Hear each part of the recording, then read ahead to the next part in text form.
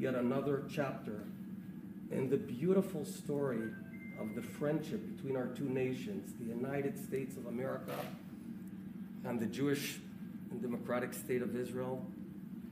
Both of us who seek to do good and need to be strong.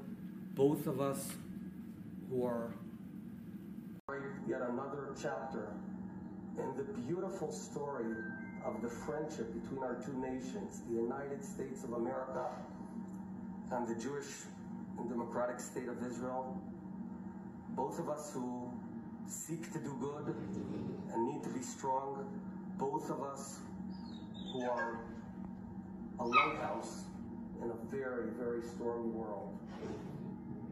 Thank you, Mr. President. I look forward to working with you now and for many years forward.